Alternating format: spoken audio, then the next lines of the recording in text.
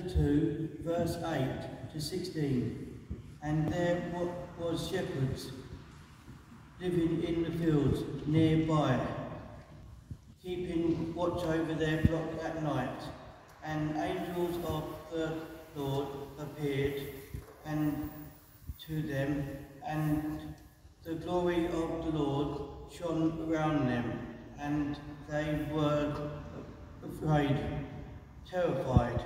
But the angel said to them, "Don't be afraid. I bring you good news that will cause you great joy for all the people. In the town of David, a Saviour has been born. He is the Messiah, the Lord. This will be the sign to you. You will find a baby wrapped in cloths and lying in a manger."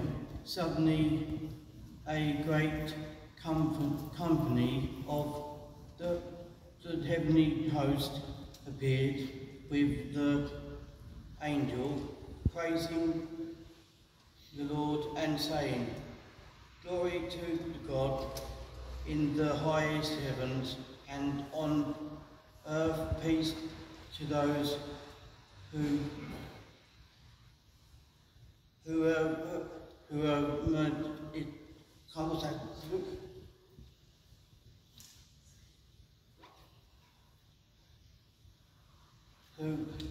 shall this favoured others rest."